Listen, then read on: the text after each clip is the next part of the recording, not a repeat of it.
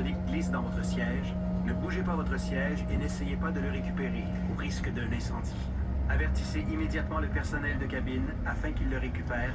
And press your head against your arms. En cas d'urgence, penchez-vous et appuyez votre poitrine et votre tête sur vos cuisses. Ensuite, saisissez vos chevilles ou passez vos bras sous vos jambes. Ou bien, croisez ou besoin d'aide, adressez-vous à l'un de nous. Thank you for choosing to fly with Air Canada Express.